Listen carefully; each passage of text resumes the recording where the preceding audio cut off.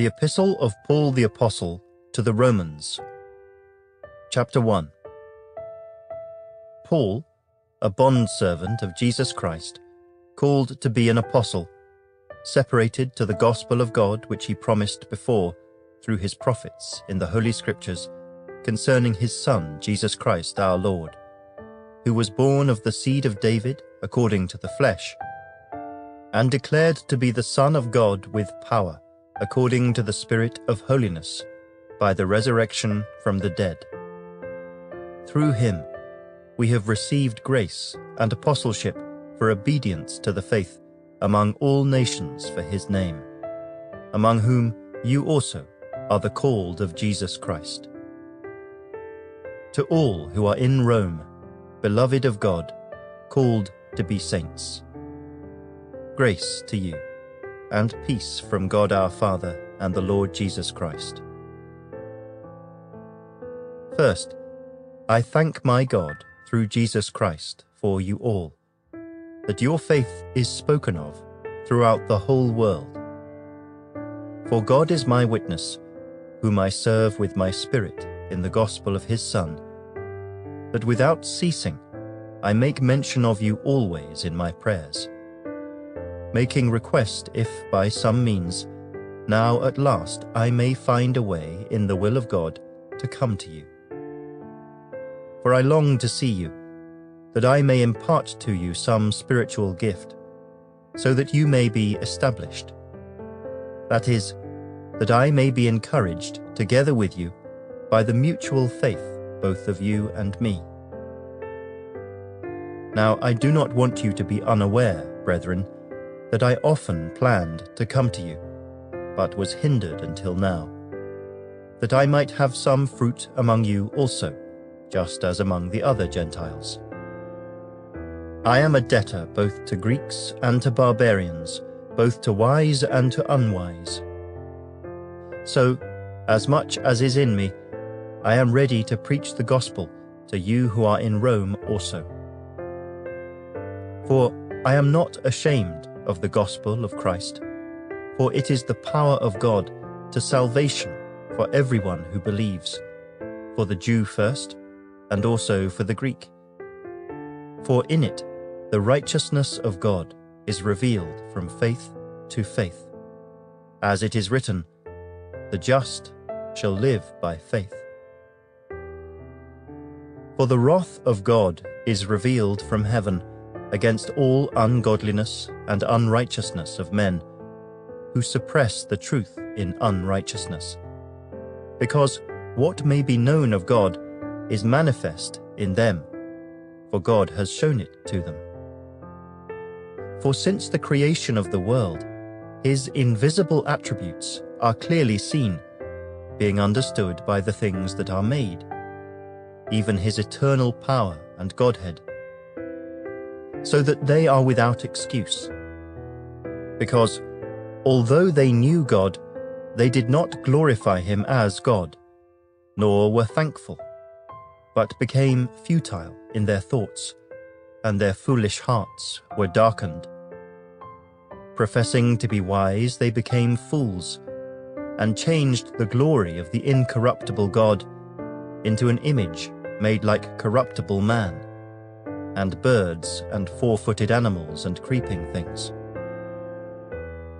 Therefore God also gave them up to uncleanness in the lusts of their hearts, to dishonor their bodies among themselves, who exchanged the truth of God for the lie, and worshipped and served the creature rather than the Creator, who is blessed forever.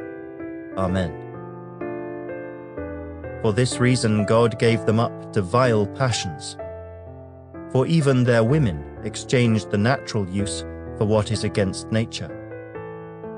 Likewise, also the men, leaving the natural use of the woman, burned in their lust for one another, men with men committing what is shameful, and receiving in themselves the penalty of their error which was due. And even as they did not like to retain God in their knowledge, God gave them over to a debased mind, to do those things which are not fitting, being filled with all unrighteousness, sexual immorality, wickedness, covetousness, maliciousness, full of envy, murder, strife, deceit, evil-mindedness.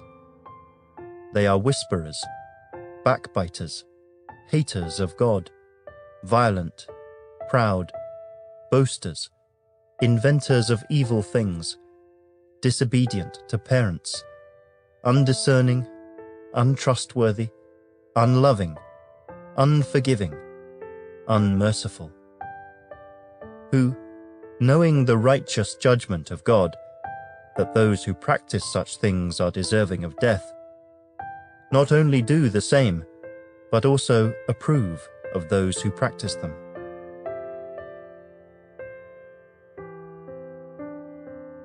Chapter 2. Therefore you are inexcusable, O man, whoever you are who judge. For in whatever you judge another, you condemn yourself. For you who judge practice the same things. But we know that the judgment of God is according to truth against those who practice such things. And do you think this, O man, you who judge those practicing such things and doing the same, that you will escape the judgment of God? Or do you despise the riches of his goodness, forbearance, and long-suffering, not knowing that the goodness of God leads you to repentance? But in accordance with your hardness and your impenitent heart, you are treasuring up for yourself wrath in the day of wrath and revelation of the righteous judgment of God, who will render to each one according to his deeds. Eternal life to those who by patient continuance in doing good seek for glory, honor, and immortality. But to those who are self-seeking and do not obey the truth, but obey unrighteousness, indignation and wrath, tribulation and anguish on every soul of man who does evil, of the Jew first, and also of the Greek. But glory, honor, and peace to everyone who works what is good, to the Jew first, and also to the Greek. For there is no partiality with God. For as many as have sinned without law will also perish without law, and as many as have sinned in the law will be judged by the law. For not the hearers of the law are just in the sight of God, but the doers of the law will be justified. For when Gentiles who do not have the law by nature do the things in the law, these, although not having the law, are a law to themselves, who show the work of the law written in their hearts, their conscience also bearing witness, and between themselves their thoughts accusing or else excusing them. In the day when God will judge the secrets of men by Jesus Christ, according to my gospel. Indeed, you are called a Jew, and rest on the law, and make your boast in God, and know his will, and approve the things that are excellent, being instructed out of the law, and are confident that you yourself are a guide to the blind, a light to those who are in darkness, an instructor of the foolish, a teacher of babes, having the form of knowledge and truth in the law. You therefore, who teach another, do you not teach yourself? You who preach that a man should not steal, do you steal? You who say, do not commit adultery, do you commit adultery? You who abhor idols, do you rob temples? You who make your boast in the law, do you dishonor God through breaking the law? For the name of God is blasphemed among the Gentiles because of you, as it is written. For circumcision is indeed profitable if you keep the law. But if you are a breaker of the law, your circumcision has become uncircumcision. Therefore, if an uncircumcised man keeps the righteous requirements of the law, will not his uncircumcision be counted as circumcision? And will not the physically uncircumcised, if he fulfills the law, judge you who, even with your written code and circumcision, are a transgressor of the law? For he is not a Jew who is one outwardly, nor is circumcision that which is outward in the flesh.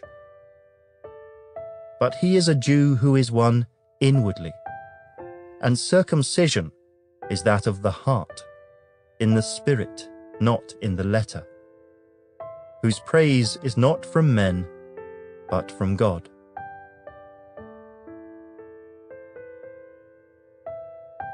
Chapter 3.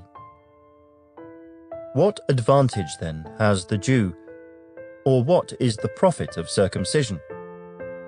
Much in every way, chiefly because to them were committed the oracles of God. For what if some did not believe? Will their unbelief make the faithfulness of God without effect? Certainly not. Indeed, let God be true, but every man a liar. As it is written, that you may be justified in your words, and may overcome when you are judged. But if our unrighteousness demonstrates the righteousness of God, what shall we say? Is God unjust who inflicts wrath? I speak as a man. Certainly not, for then how will God judge the world? For if the truth of God has increased through my lie to his glory, why am I also still judged as a sinner? And why not say, let us do evil, that good may come, as we are slanderously reported, and as some affirm that we say, their condemnation is just. What then? Are we better than they? Not at all. For we have previously charged both Jews and Greeks that they are all under sin. As it is written, there is none righteous, no, not one. There is none who understands. There is none who seeks after God. They have all turned aside. They have together become unprofitable.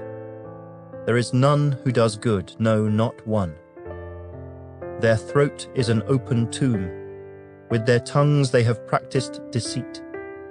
The poison of asps is under their lips, whose mouth is full of cursing and bitterness. Their feet are swift to shed blood. Destruction and misery are in their ways, and the way of peace they have not known.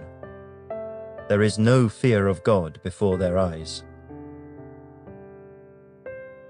Now we know that whatever the law says, it says to those who are under the law, that every mouth may be stopped, and all the world may become guilty before God. Therefore, by the deeds of the law, no flesh will be justified in his sight, for by the law is the knowledge of sin. But now the righteousness of God apart from the law is revealed, being witnessed by the law and the prophets, even the righteousness of God, through faith in Jesus Christ, to all and on all who believe. For there is no difference. For all have sinned and fall short of the glory of God, being justified freely by his grace through the redemption that is in Christ Jesus, whom God set forth as a propitiation by his blood, through faith, to demonstrate his righteousness, because in his forbearance God had passed over the sins that were previously committed, to demonstrate at the present time his righteousness, that he might be just, and the justifier of the one who has faith in Jesus. Where is boasting, then? it is excluded. By what law? Of works? No, but by the law of faith. Therefore we conclude that a man is justified by faith apart from the deeds of the law. Or is he the God of the Jews only? Is he not also the God of the Gentiles? Yes, of the Gentiles also, since there is one God who will justify the circumcised by faith and the uncircumcised through faith. Do we then make void the law through faith? Certainly not. On the contrary, we establish the law.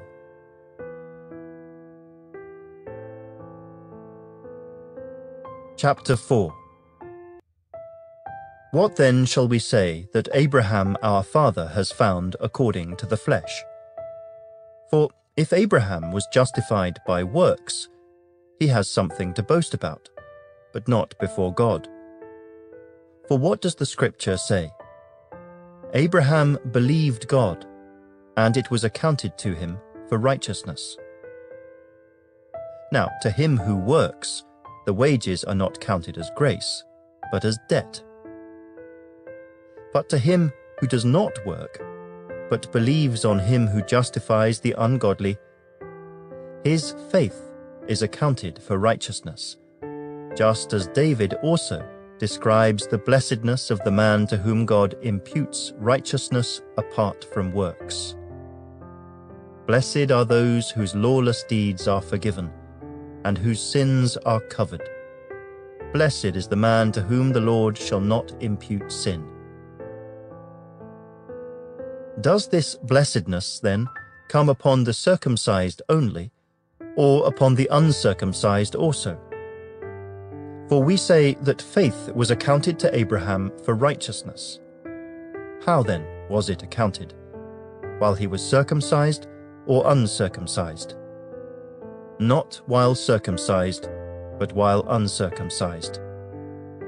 And he received the sign of circumcision, a seal of the righteousness of the faith which he had while still uncircumcised, that he might be the father of all those who believe, though they are uncircumcised, that righteousness might be imputed to them also, and the father of circumcision to those who not only are of the circumcision, but who also walk in the steps of the faith which our father Abraham had while still uncircumcised. For the promise that he would be the heir of the world was not to Abraham or to his seed through the law, but through the righteousness of faith. For if those who are of the law are heirs, faith is made void, and the promise made of no effect, because the law brings about wrath. For where there is no law, there is no transgression. Therefore, it is of faith, that it might be according to grace, so that the promise might be sure to all the seed, not only to those who are of the law, but also to those who are of the faith of Abraham, who is the father of us all. As it is written, I have made you a father of many nations, in the presence of him whom he believed, God, who gives life to the dead, and calls those things which do not exist as though they did, who, contrary to hope, in hope believed, so that he became the father of many nations, according to what was spoken, so shall your descendants be. And not being weak in faith, he did not consider his own body already dead since he was about 100 years old, and the deadness of Sarah's womb. He did not waver at the promise of God through unbelief, but was strengthened in faith, giving glory to God, and being fully convinced that what he had promised, he was also able to perform. And therefore, it was accounted to him for righteousness. Now, it was not written for his sake alone that it was imputed to him, but also for us. it shall be imputed to us who believe in him who raised up Jesus our Lord from the dead, who was delivered up because of our offences, and was raised because of our justification.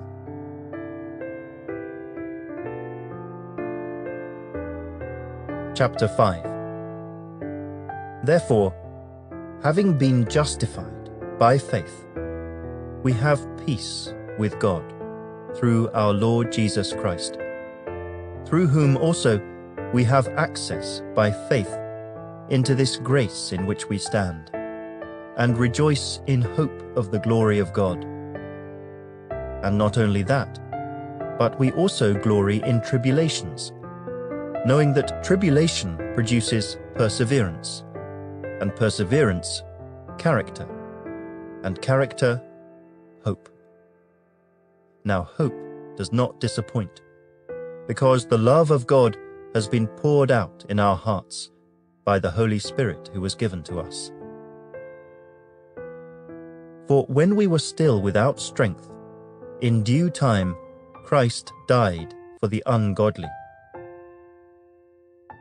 For scarcely for a righteous man will one die, yet perhaps for a good man someone would even dare to die. But God demonstrates his own love toward us in that while we were still sinners, Christ died for us. Much more then, having now been justified by his blood, we shall be saved from wrath through him. For if, when we were enemies, we were reconciled to God through the death of his Son, much more, having been reconciled, we shall be saved by his life. And not only that, but we also rejoice in God through our Lord Jesus Christ, through whom we have now received the reconciliation. Therefore, just as through one man sin entered the world, and death through sin, and thus death spread to all men because all sinned. For until the law, sin was in the world, but sin is not imputed when there is no law. Nevertheless, death reigned from Adam to Moses, even over those who had not sinned according to the likeness of the transgression of Adam, who is a type of him who was to come. But the free gift is not like the offense.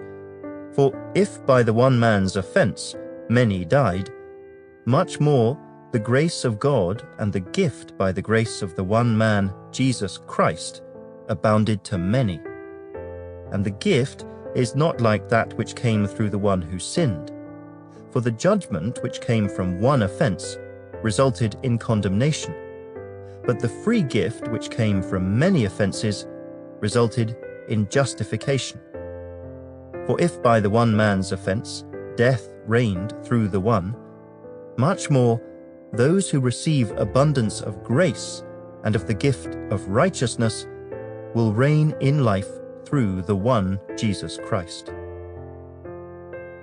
Therefore, as through one man's offense judgment came to all men, resulting in condemnation, even so, through one man's righteous act, the free gift came to all men, resulting in justification of life. For as by one man's disobedience many were made sinners, so also by one man's obedience many will be made righteous.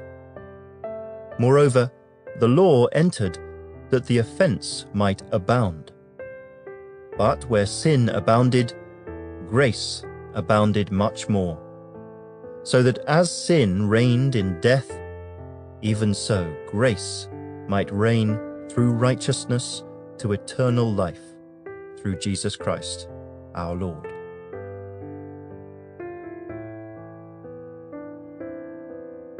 Chapter 6. What shall we say then? Shall we continue in sin, that grace may abound? Certainly not. How shall we who died to sin live any longer in it? Or do you not know that as many of us as were baptized into Christ Jesus were baptized into his death? Therefore, we were buried with him through baptism into death, that just as Christ was raised from the dead by the glory of the Father, even so we also should walk in newness of life. For if we have been united together in the likeness of his death, certainly we also shall be in the likeness of his resurrection, knowing this, that our old man was crucified with him, that the body of sin might be done away with, that we should no longer be slaves of sin. For he who has died has been freed from sin. Now if we died with Christ, we believe that we shall also live with him, knowing that Christ, having been raised from the dead, dies no more. Death no longer has dominion over him. For the death that he died to sin once for all. But the life that he lives to God. Likewise, you also, reckon yourselves to be dead indeed to sin, but alive to God in Christ Jesus our Lord. Therefore do not let sin reign in your mortal body, that you should obey it in its lusts. And do not present your members as instruments of unrighteousness to sin, but present yourselves to God as being alive from the dead, and your members as instruments of righteousness to God. For sin shall not have dominion over you, for you are not under law, but under grace. What then? Shall we sin because we are not under law, but under grace? Certainly not. Do you not know that to whom you present yourselves slaves to obey, you are that one's slaves whom you obey, whether of sin leading to death, or of obedience leading to righteousness? But God be thanked, that though you were slaves of sin, yet you obeyed from the heart that form of doctrine to which you were delivered. And having been set free from sin, you became slaves of righteousness. I speak in human terms because of the weakness of your flesh. For just as you presented your members as slaves of uncleanness, and of lawlessness leading to more lawlessness, so now present your members as slaves of righteousness, for holiness. For when you were slaves of sin, you were free in regard to righteousness. What fruit did you have then in the things of which you are now ashamed? For the end of those things is death. But now, having been set free from sin, and having become slaves of God, you have your fruit to holiness, and the end, everlasting life. For the wages of sin is death, but the gift of God is eternal life in Christ Jesus our Lord.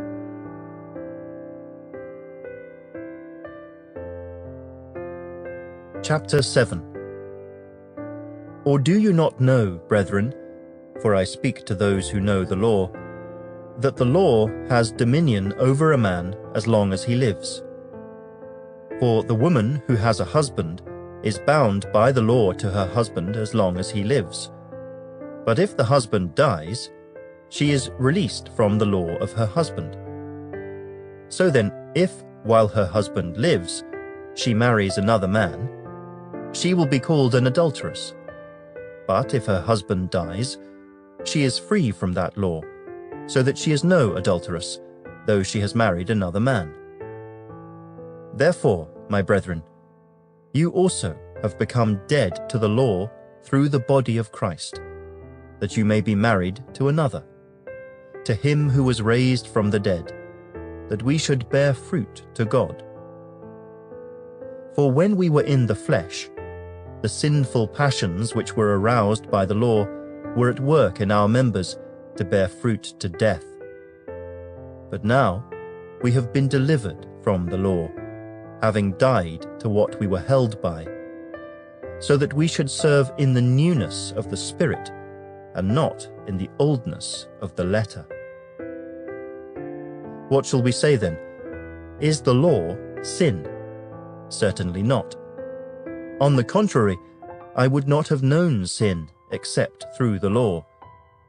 For I would not have known covetousness unless the law had said, "You shall not covet." But sin, taking opportunity by the commandment, produced in me all manner of evil desire. For apart from the law, sin was dead. I was alive once without the law, but when the commandment came, sin revived, and I died. And the commandment, which was to bring life, I found to bring death. For sin, taking occasion by the commandment, deceived me, and by it killed me. Therefore the law is holy, and the commandment holy and just and good. Has then what is good become death to me? Certainly not. But sin, that it might appear sin, was producing death in me through what is good, so that sin, through the commandment, might become exceedingly sinful. For we know that the law is spiritual, but I am carnal, sold under sin. For what I am doing, I do not understand. For what I will to do, that I do not practice, but what I hate, that I do. If then I do what I will not to do, I agree with the law that it is good. But now it is no longer I who do it, but sin that dwells in me. For I know that in me, that is, in my flesh, nothing good dwells. For to will is present with me, but how to perform what is good I do not find. For the good that I will to do, I do not do, but the evil I will not to do, that I practice. Now, if I do what I will not to do, it is no longer I who do it, but sin that dwells in me. I find then a law, that evil is present with me, the one who wills to do good. For I delight in the law of God, according to the inward man. But I see another law in my members, warring against the law of my mind, and bringing me into captivity to the law of sin which is in my members. O wretched man that I am, who will deliver me from this body of death? I thank God, through Jesus Christ our Lord. So then, with the mind, I myself serve the law of God, but with the flesh, the law of sin.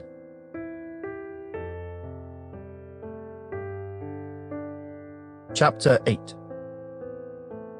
There is therefore now no condemnation to those who are in Christ Jesus, who do not walk according to the flesh, but according to the Spirit. For the law of the Spirit of life in Christ Jesus has made me free from the law of sin and death.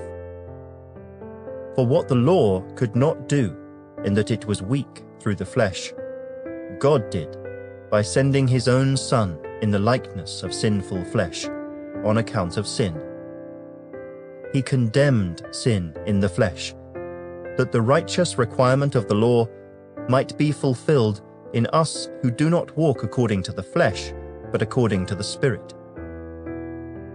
For those who live according to the flesh set their minds on the things of the flesh, but those who live according to the Spirit, the things of the Spirit. For to be carnally minded is death, but to be spiritually minded is life and peace. Because the carnal mind is enmity against God. For it is not subject to the law of God, nor indeed can be. So then, those who are in the flesh cannot please God. But you are not in the flesh, but in the Spirit, if indeed the Spirit of God dwells in you. Now if anyone does not have the Spirit of Christ, he is not his. And if Christ is in you, the body is dead because of sin, but the Spirit is life because of righteousness.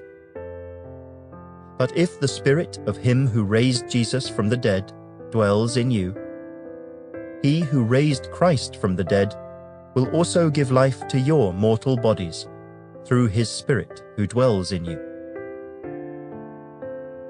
Therefore, brethren, we are debtors, not to the flesh, to live according to the flesh. For if you live according to the flesh, you will die. But if by the Spirit you put to death the deeds of the body, you will live. For as many as are led by the Spirit of God, these are sons of God. For you did not receive the spirit of bondage again to fear, but you received the Spirit of adoption, by whom we cry out, Abba, Father. The Spirit himself bears witness with our spirit that we are children of God, and if children, then heirs, heirs of God and joint heirs with Christ, if indeed we suffer with him, that we may also be glorified together. For I consider that the sufferings of this present time are not worthy to be compared with the glory which shall be revealed in us. For the earnest expectation of the creation eagerly waits for the revealing of the sons of God. For the creation was subjected to futility, not willingly, but because of him who subjected it in hope. Because the creation itself also will be delivered from the bondage of corruption into the glorious liberty of the children of God. For we know that the whole creation groans and labors with birth pangs together until now. Not only that, but we also who have the first fruits of the Spirit, even we ourselves groan within ourselves, eagerly waiting for the adoption, the redemption of our body. For we were saved in this hope. But hope that is seen is not hope. For why does one still hope for what he sees? But if we hope for what we do not see, we eagerly wait for it with perseverance. Likewise, the Spirit also helps in our weaknesses. For we do not know what we should pray for as we ought, but the Spirit himself makes intercession for us, with groanings which cannot be uttered. Now he who searches the hearts knows what the mind of the Spirit is, because he makes intercession for the saints, according to the will of God.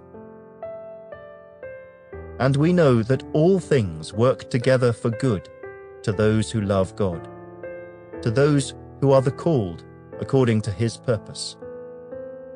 For whom he foreknew, he also predestined to be conformed to the image of his Son, that he might be the firstborn among many brethren. Moreover, whom he predestined, these he also called. Whom he called, these he also justified. And whom he justified, these he also glorified. What then shall we say to these things? If God is for us, who can be against us? He who did not spare his own Son, but delivered him up for us all, how shall he not with him also freely give us all things? Who shall bring a charge against God's elect? It is God who justifies. Who is he who condemns? It is Christ who died, and furthermore is also risen, who is even at the right hand of God, who also makes intercession for us. Who shall separate us from the love of Christ? Shall tribulation, or distress, or persecution, or famine, or nakedness, or peril, or sword? As it is written, For your sake we are killed all day long. We are accounted as sheep for the slaughter. Yet in all these things we are more than conquerors through him who loved us.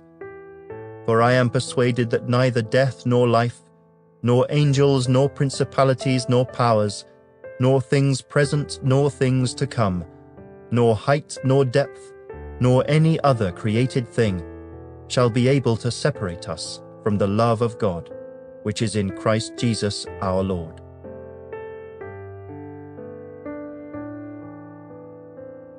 Chapter 9. I tell the truth in Christ.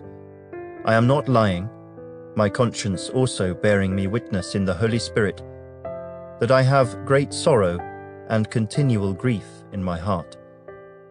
For I could wish that I myself were accursed from Christ for my brethren, my countrymen according to the flesh, who are Israelites, to whom pertain the adoption, the glory, the covenants, the giving of the law, the service of God, and the promises, of whom are the fathers, and from whom, according to the flesh, Christ came, who is over all the eternally blessed God.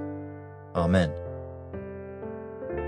But it is not that the word of God has taken no effect, for they are not all Israel who are of Israel, nor are they all children, because they are the seed of Abraham, but in Isaac your seed shall be called. That is, those who are the children of the flesh, these are not the children of God, but the children of the promise are counted as the seed. For this is the word of promise: At this time I will come, and Sarah shall have a son.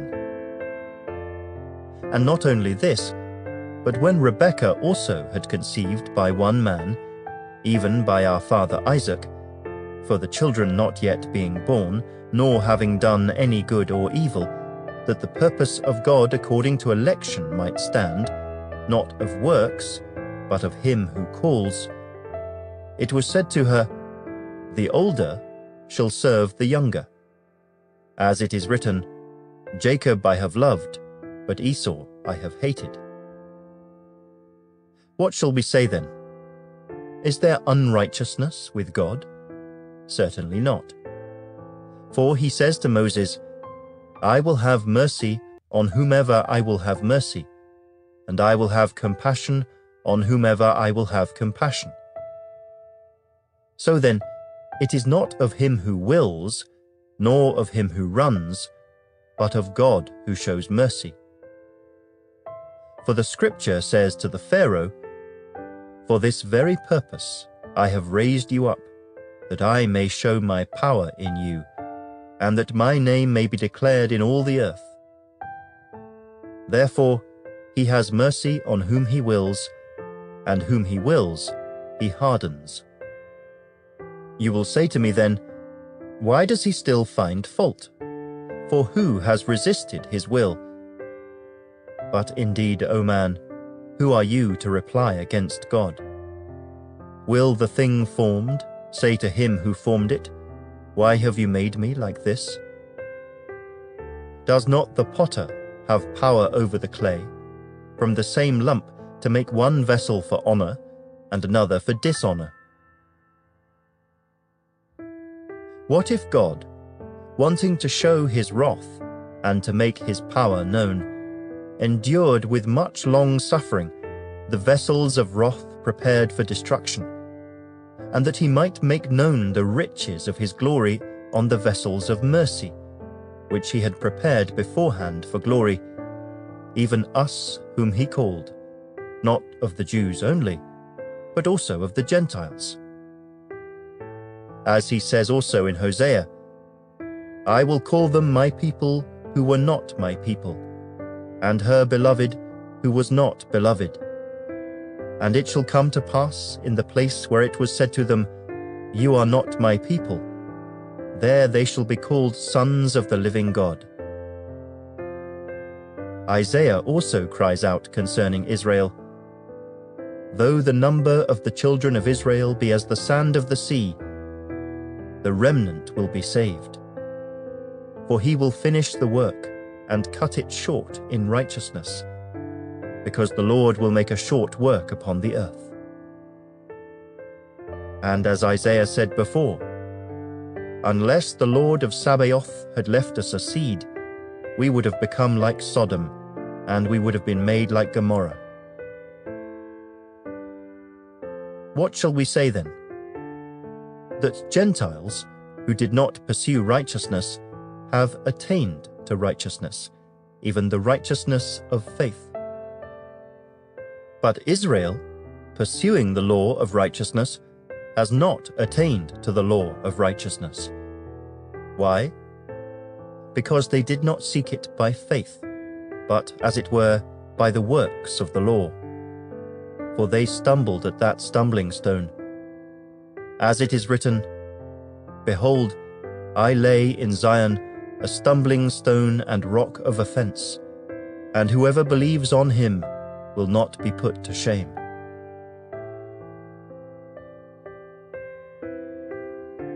Chapter 10. Brethren, my heart's desire and prayer to God for Israel is that they may be saved. For I bear them witness that they have a zeal for God, but not according to knowledge. For they, being ignorant of God's righteousness, and seeking to establish their own righteousness, have not submitted to the righteousness of God. For Christ is the end of the law for righteousness to everyone who believes. For Moses writes about the righteousness which is of the law, "The man who does those things shall live by them."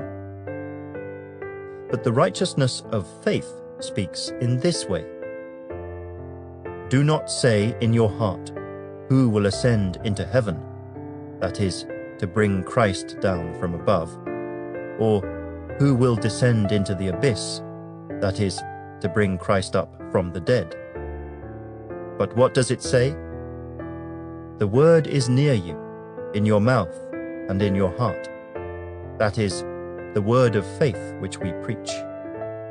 That if you confess with your mouth the Lord Jesus, and believe in your heart that God has raised him from the dead, you will be saved.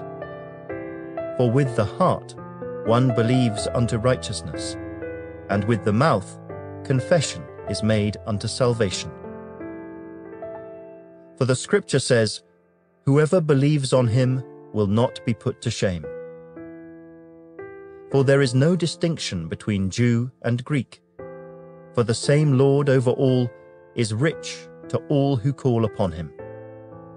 For whoever calls on the name of the Lord shall be saved. How then shall they call on him in whom they have not believed? And how shall they believe in him of whom they have not heard? And how shall they hear without a preacher? And how shall they preach unless they are sent?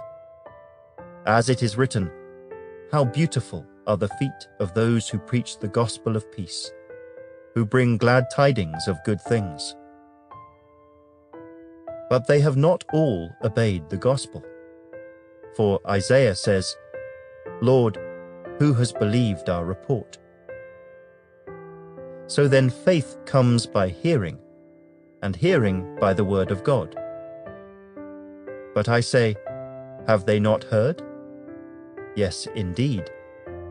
Their sound has gone out to all the earth, and their words to the ends of the world. But I say, did Israel not know? First, Moses says, "I will provoke you to jealousy by those who are not a nation. I will move you to anger by a foolish nation." But Isaiah is very bold and says, "I was found by those who did not seek me. I was made manifest to those who did not ask for me." But to Israel he says, "All day long I have stretched out my hands to a disobedient and contrary people."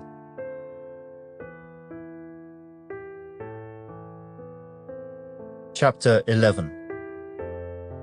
I say then, has God cast away his people? Certainly not. For I also am an Israelite, of the seed of Abraham, of the tribe of Benjamin. God has not cast away his people whom he foreknew. Or do you not know what the Scripture says of Elijah, how he pleads with God against Israel, saying, "Lord, they have killed your prophets and torn down your altars, and I alone am left, and they seek my life." But what does the divine response say to him? "I have reserved for myself 7,000 men who have not bowed the knee to Baal." Even so then, at this present time, there is a remnant according to the election of grace. And if by grace, then it is no longer of works. Otherwise, grace is no longer grace. But if it is of works, it is no longer grace. Otherwise, work is no longer work. What then? Israel has not obtained what it seeks, but the elect have obtained it, and the rest were blinded. Just as it is written, "God has given them a spirit of stupor, eyes that they should not see, and ears that they should not hear, to this very day." And David says, "Let their table become a snare and a trap, a stumbling block and a recompense to them. Let their eyes be darkened, so that they do not see, and bow down their back always." I say then, have they stumbled that they should fall? Certainly not. But through their fall, to provoke them to jealousy, salvation has come to the Gentiles. Now, if their fall is riches for the world, and their failure riches for the Gentiles, how much more their fullness? For I speak to you Gentiles.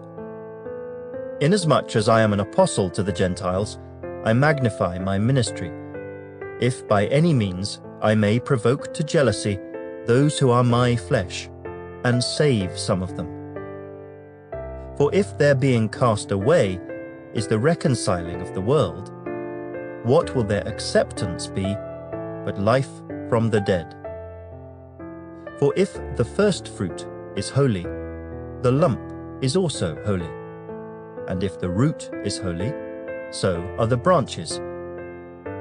And if some of the branches were broken off, and you, being a wild olive tree, were grafted in among them, and with them became a partaker of the root and fatness of the olive tree, do not boast against the branches. But if you do boast, remember that you do not support the root, but the root supports you. You will say then, "Branches were broken off that I might be grafted in."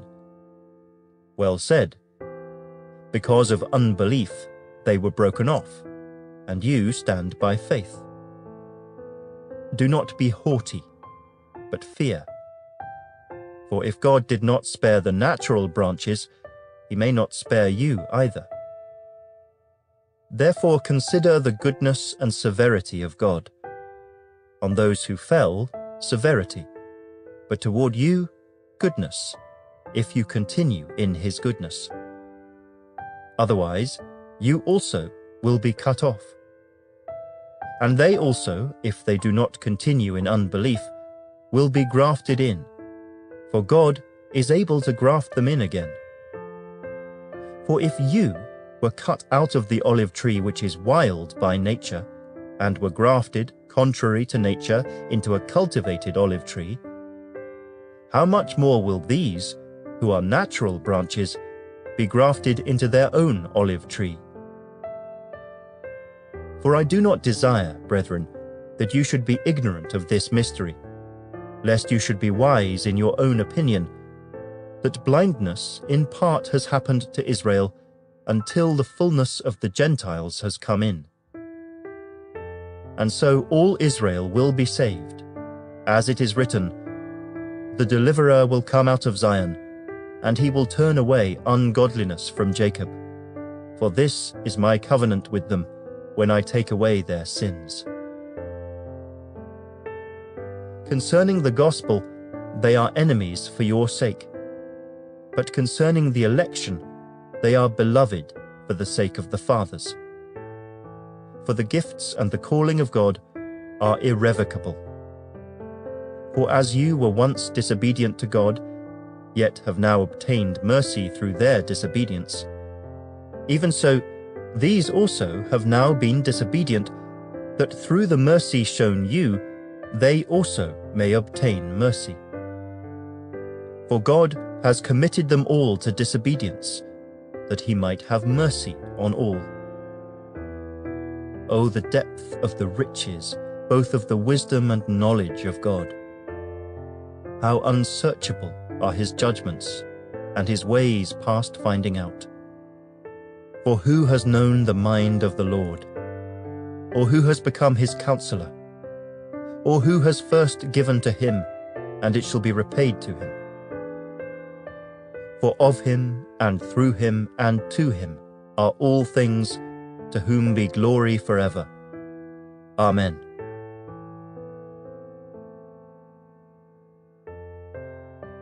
Chapter 12.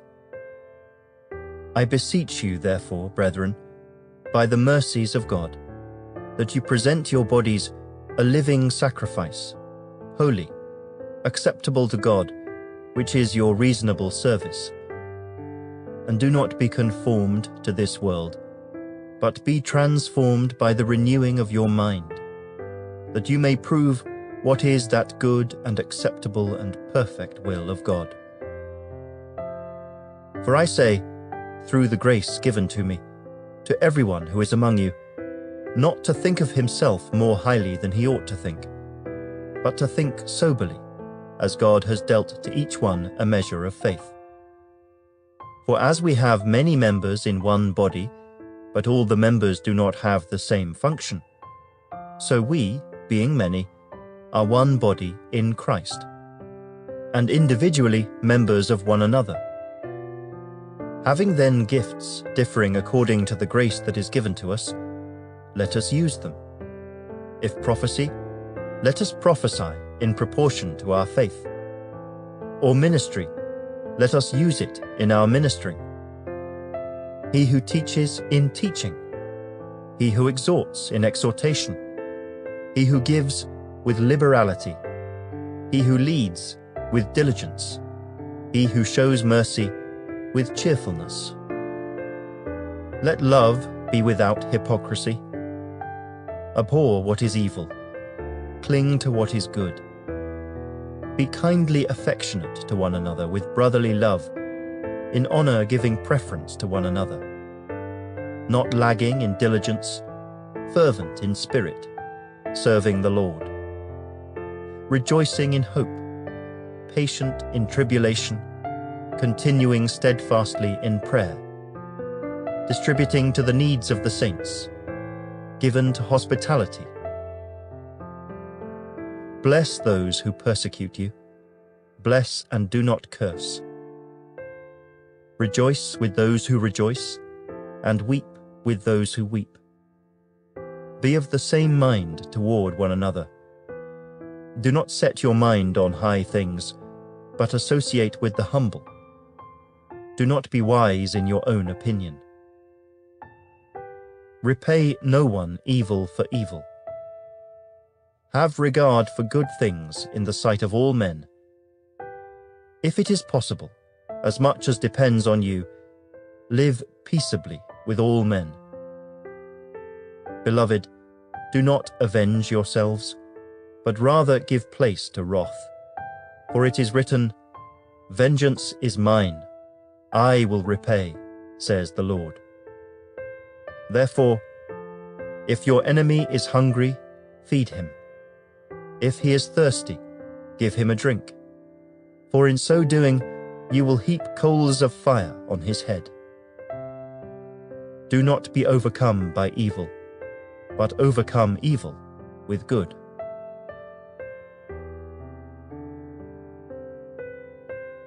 Chapter 13. Let every soul be subject to the governing authorities, for there is no authority except from God, and the authorities that exist are appointed by God. Therefore, whoever resists the authority resists the ordinance of God, and those who resist will bring judgment on themselves. For rulers are not a terror to good works, but to evil. Do you want to be unafraid of the authority? Do what is good, and you will have praise from the same. For he is God's minister to you for good. But if you do evil, be afraid, for he does not bear the sword in vain. For he is God's minister, an avenger to execute wrath on him who practices evil.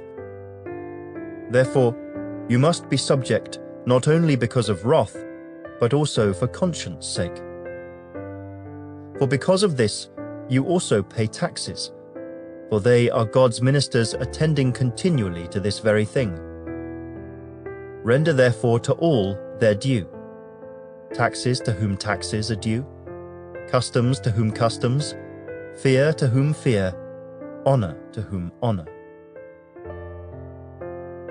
Owe no one anything except to love one another, for he who loves another has fulfilled the law.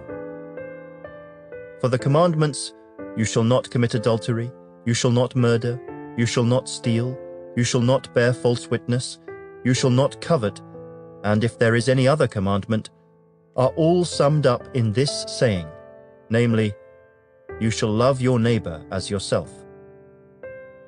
Love does no harm to a neighbor. Therefore, love is the fulfillment of the law.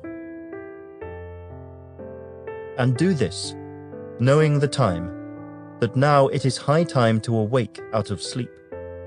For now our salvation is nearer than when we first believed. The night is far spent, the day is at hand. Therefore let us cast off the works of darkness, and let us put on the armor of light. Let us walk properly, as in the day, not in revelry and drunkenness, not in lewdness and lust, not in strife and envy. But put on the Lord Jesus Christ, and make no provision for the flesh to fulfill its lusts.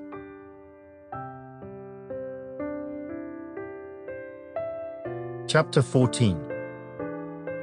Receive one who is weak in the faith, but not to disputes over doubtful things. For one believes he may eat all things, but he who is weak eats only vegetables.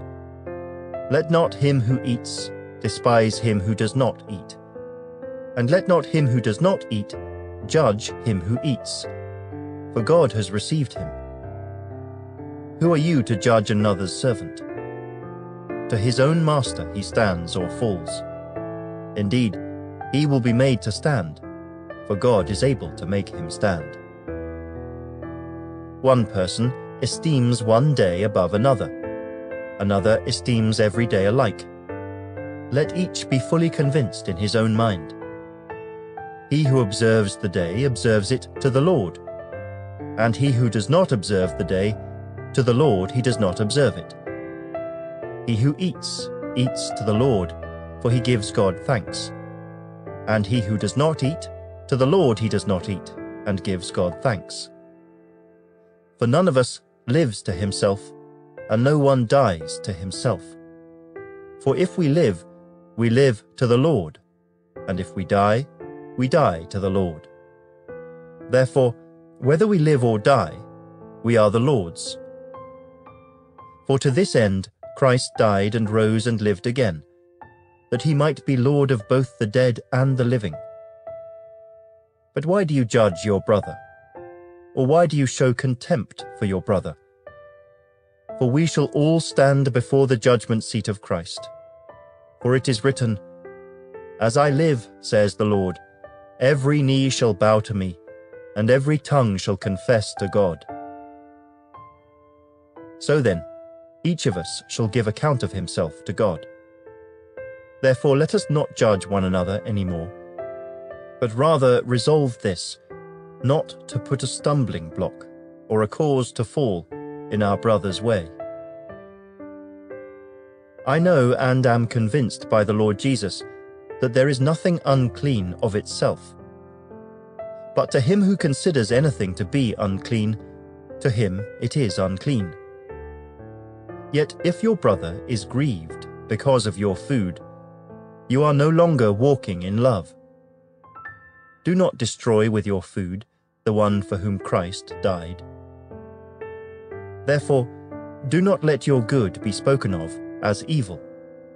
For the kingdom of God is not eating and drinking, but righteousness and peace and joy in the Holy Spirit. For he who serves Christ in these things is acceptable to God and approved by men. Therefore, let us pursue the things which make for peace, and the things by which one may edify another. Do not destroy the work of God for the sake of food. All things indeed are pure, but it is evil for the man who eats with offense. It is good neither to eat meat, nor drink wine, nor do anything by which your brother stumbles, or is offended, or is made weak. Do you have faith? Have it to yourself before God. Happy is he who does not condemn himself in what he approves. But he who doubts is condemned if he eats, because he does not eat from faith. For whatever is not from faith is sin.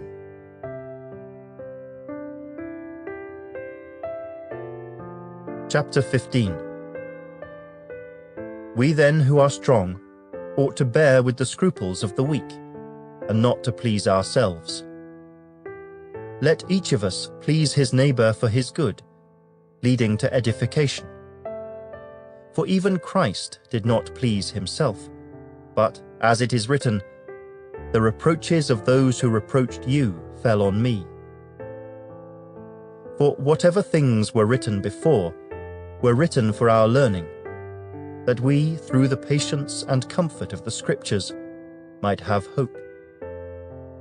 Now may the God of patience and comfort grant you to be like-minded toward one another, according to Christ Jesus, that you may, with one mind and one mouth, glorify the God and Father of our Lord Jesus Christ. Therefore, receive one another, just as Christ also received us, to the glory of God. Now I say that Jesus Christ has become a servant to the circumcision for the truth of God, to confirm the promises made to the fathers, and that the Gentiles might glorify God for his mercy, as it is written, "For this reason I will confess to you among the Gentiles, and sing to your name." And again he says, "Rejoice, O Gentiles, with his people." And again, "Praise the Lord, all you Gentiles, laud him, all you peoples." And again Isaiah says, "There shall be a root of Jesse, and he who shall rise to reign over the Gentiles, in him the Gentiles shall hope." Now may the God of hope fill you with all joy and peace in believing, that you may abound in hope by the power of the Holy Spirit. Now I myself am confident concerning you, my brethren, that you also are full of goodness, filled with all knowledge, able also to admonish one another. Nevertheless, brethren, I have written more boldly to you on some points, as reminding you, because of the grace given to me by God, that I might be a minister of Jesus Christ to the Gentiles, ministering the gospel of God, that the offering of the Gentiles might be acceptable, sanctified by the Holy Spirit. Therefore I have reason to glory in Christ Jesus in the things which pertain to God. For I will not dare to speak of any of those things which Christ has not accomplished through me, in word and deed, to make the Gentiles obedient, in mighty signs and wonders, by the power of the Spirit of God, so that from Jerusalem and round about to Illyricum I have fully preached the gospel of Christ. And so I have made it my aim to preach the gospel, not where Christ was named, lest I should build on another man's foundation, but as it is written, "To whom he was not announced, they shall see, and those who have not heard shall understand." For this reason I also have been much hindered from coming to you. But now, no longer having a place in these parts, and having a great desire these many years to come to you, whenever I journey to Spain, I shall come to you. For I hope to see you on my journey, and to be helped on my way there by you, if first I may enjoy your company for a while. But now I am going to Jerusalem to minister to the saints. For it pleased those from Macedonia and Achaia to make a certain contribution for the poor among the saints who are in Jerusalem. It pleased them indeed, and they are their debtors. For if the Gentiles have been partakers of their spiritual things, their duty is also to minister to them in material things. Therefore, when I have performed this and have sealed to them this fruit, I shall go by way of you to Spain. But I know that when I come to you, I shall come in the fullness of the blessing of the gospel of Christ. Now I beg you, brethren, through the Lord Jesus Christ, and through the love of the Spirit, that you strive together with me in prayers to God for me, that I may be delivered from those in Judea who do not believe, and that my service for Jerusalem may be acceptable to the saints, that I may come to you with joy by the will of God, and may be refreshed together with you.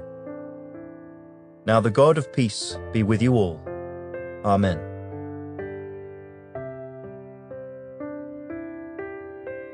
Chapter 16.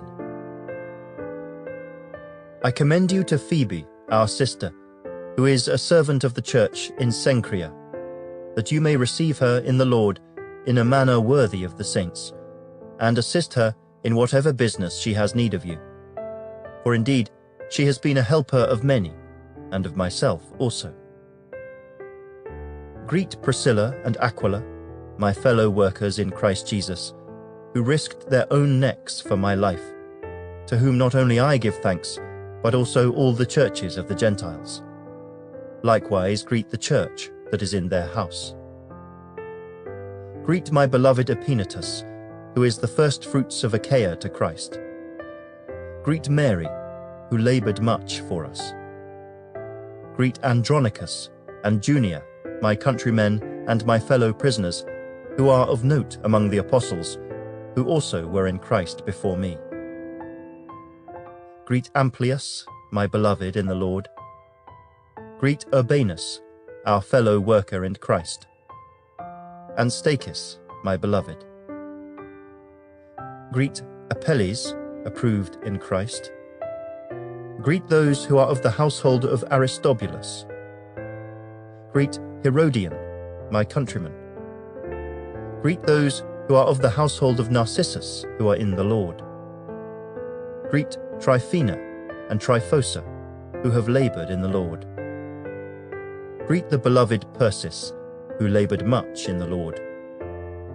Greet Rufus, chosen in the Lord, and his mother and mine.